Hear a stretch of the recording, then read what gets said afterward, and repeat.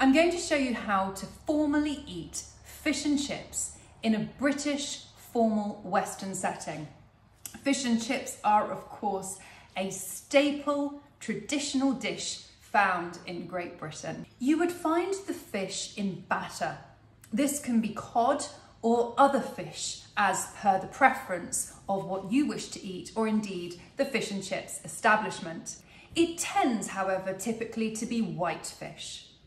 You would also find chunky chips in accordance. You may also find mushy peas, but some people are not so much of a fan. It is a quintessential British staple food.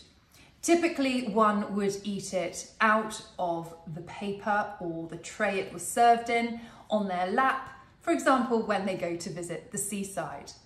But of course, if you were served it in a formal setting, one would be expected to eat it with a knife and fork.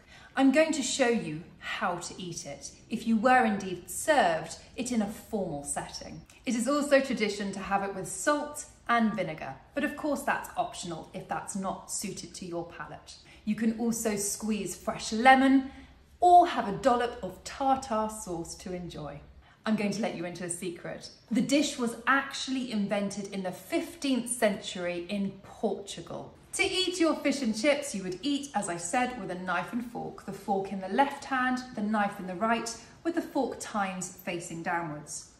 You would cut into the fish, spearing the fish, and then sawing a small bite-sized portion of the fish off.